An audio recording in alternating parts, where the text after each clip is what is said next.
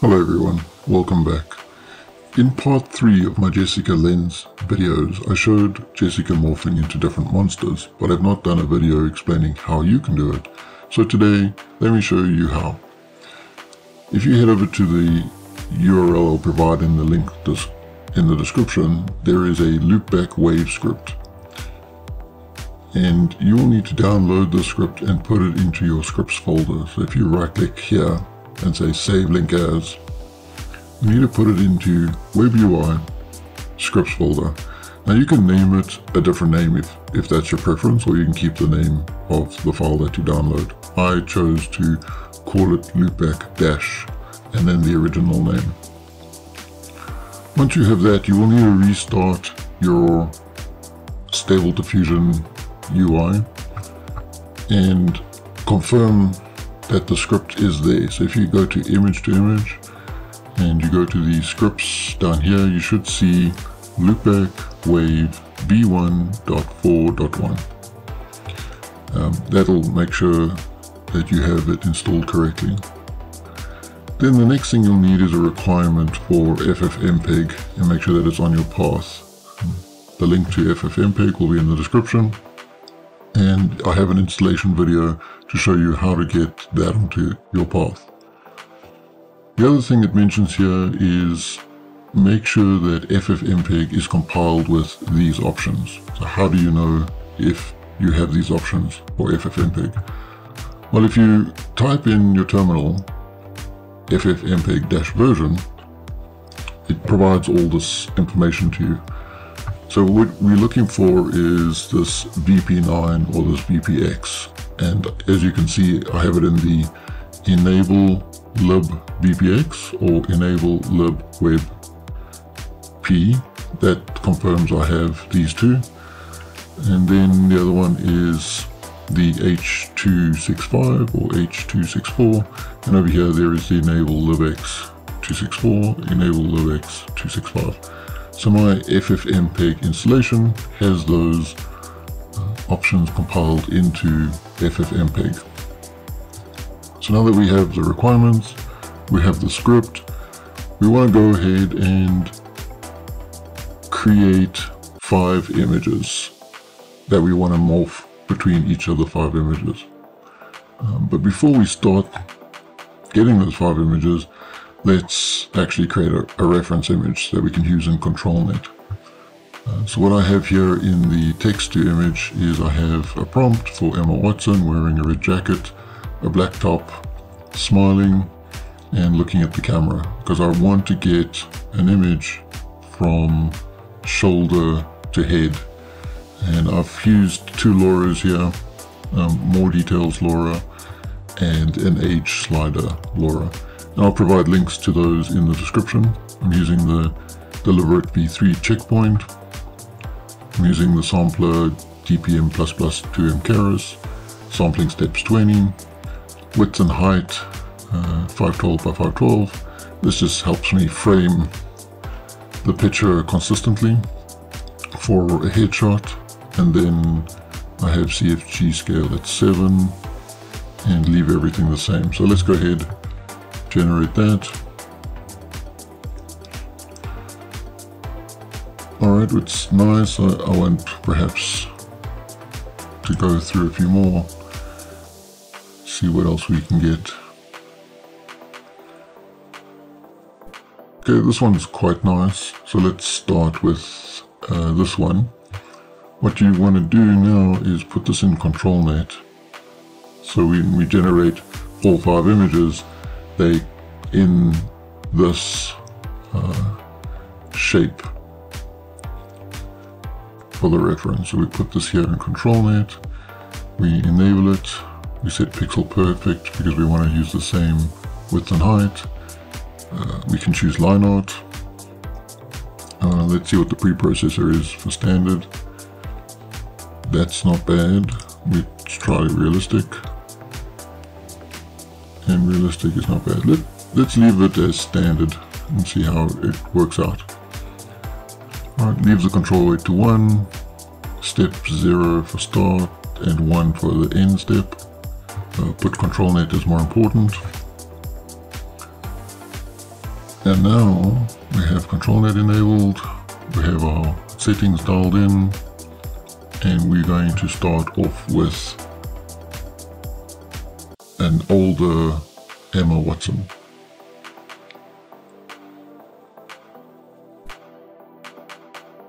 Okay, so there we have our first image out of the 5 that we're going to be generating. So we can look at generating a few more.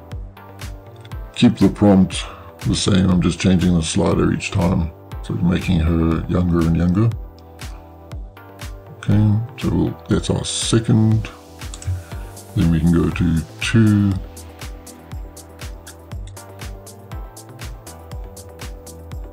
Okay, now I don't have to get age sliding 1 because I already have that in the reference image, so I can skip that one and go off to maybe -2 here.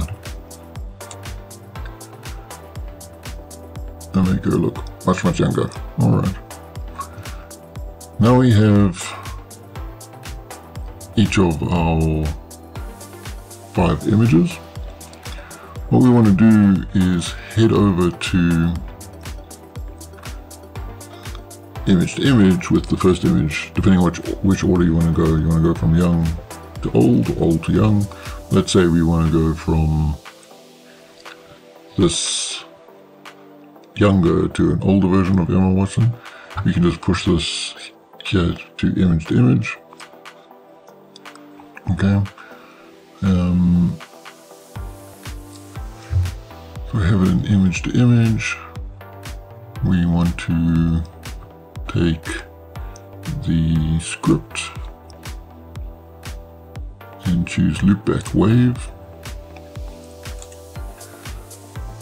And then for this one, we want to set the frames to 100 is fine, frames per wave 20 is fine, additional noise, let's set this a little bit lower so it doesn't alter our image too much. We're going to need some prompts. Give your video a name. Okay, frames per second we'll leave at 10. And we'll set the video quality to 40, that's fine. Here in the coding, you've got different encoding options. That's where FFmpeg comes in, but let's leave it at BP9. That's what's recommended. Leave all the other settings the same. What you want to do here on your denoising is also set this to 0.4. Okay, so that these two are the same. You can set your CFG to 7, that's fine. Okay, if you want, you can now bump up your sampling steps if you want to 30, or you can leave them at 20. Alright, but what we need now is all 5 images. We need the prompts. And we haven't kept any details about those prompts. So what we can do is, if this is 0 in the sequence, we have 100 frames. What we want to do is something like this. We want to go at 20, start at 20, then we want to go to 40, and then we want to go to 60, and then we want to go to 80. Okay, and then over here we're going to put in the seed.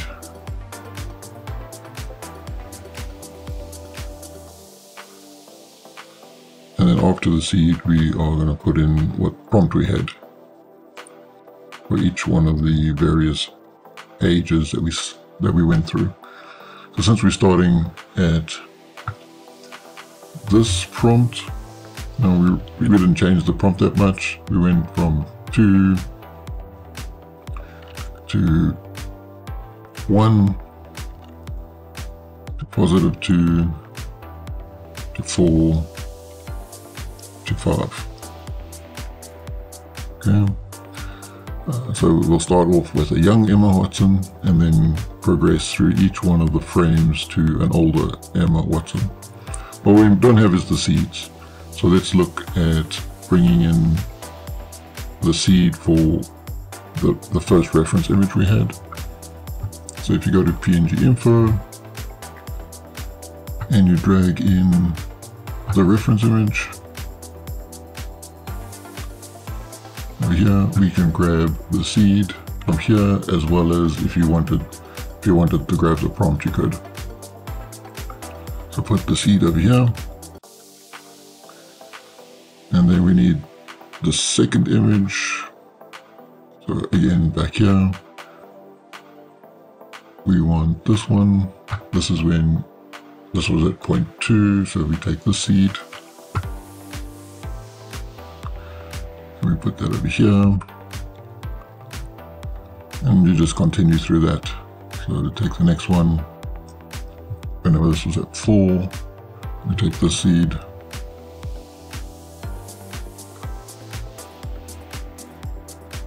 put that over here, and then we need the last one, and this was at 5.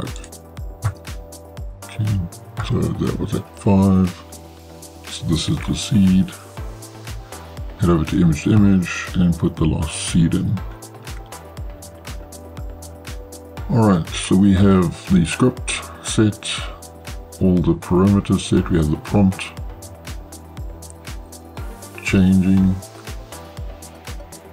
we have the video name, and everything else. Now what you can do is click generate.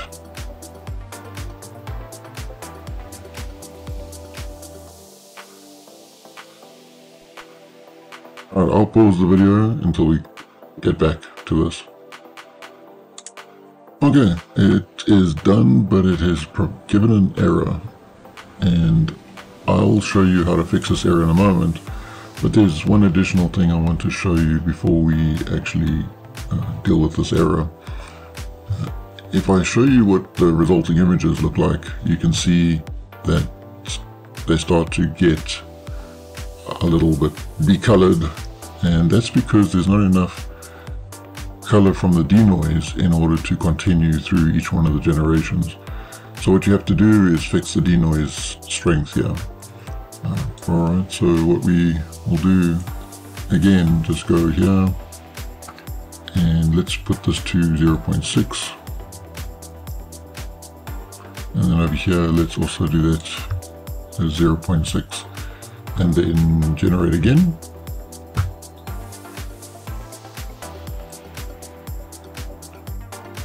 And we'll come back when that's done.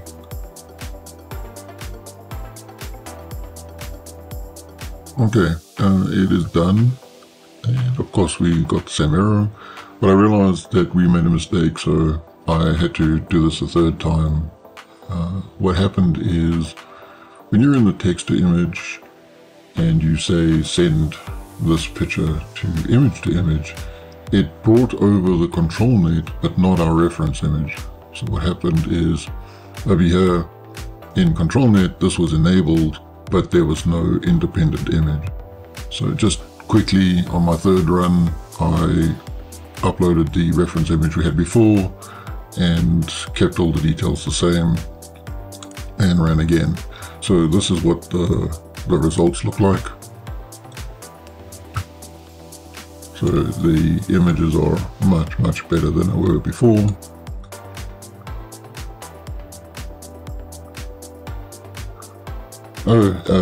There is one other thing I did change on this particular third run, is I noticed again we were losing noise, so the pictures were starting to degrade. So I did go and increase this to 7.5 and 7.5 here for the additional noise. So these are settings you got to play with to get the best setup for what you're looking for. Alright, let's go look at what's going on with this error. If we head over to our terminal, we'll see that I try to run this command ffmpeg, and I'm just going to copy that for a second, and it's providing in some details like the frame rate, starting number. This was the place where it outputs, where it expects the output. We gave the name Emma. so let's go look for this. Outputs, image to image, loopback wave, EMA. We go here to outputs, image to image, loopback wave, EMA. What it's looking for is all the files here. But as you can see, it starts without the date. It starts to look for PNG files, so it's missing date in the path, and that's why it fails. So if you want, you can just go ahead and run this command line directly. So what we could do is something like this. So we can just put in ffmpeg, the same values we had up here. Alright, so this is the path. The V was VP9. So we can say this is VP9. And BV was 0, CRF was 40. It's the 420p. I left some of the rest of those details off, but I went up to here. And this was 40. Okay, you can make more quality by setting it to 60, that's up to you. And then we set the output here. So all I really changed in their script is I've added today's date. So if you run that, you'll see that it starts to generate your video file. And if we open up that video file over here, you'll see that it's playing through.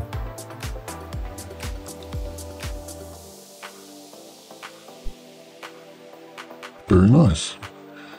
Okay, so question is, that's potentially actually a good thing, right? So now you've got the command here of what to run. You could upscale the images before running this command. It'll give you better quality that way. I learned later though how to fix this error. If you go to Stable Diffusion and you go to, let's see, I think if I remember correctly, you go to settings and then in your save to directory, the directory name pattern, see it has a date here that fills in today's date. So you need to remove this and then also uncheck save images to a subdirectory. So uncheck that and then say apply settings and reload UI, and that should fix that problem. But a lot of the other extensions that I use and other workflows that I have, I like to keep this on. So I won't do that for the purposes now, but that's how you would fix the Loopback Wave script. Alright, so that's it. So that's all for today, and I hope you enjoyed it. If you want to learn more about Stable Diffusion and Automatic 1111, check out the links below in the description. As always, please support this channel by subscribing and clicking on the like button below.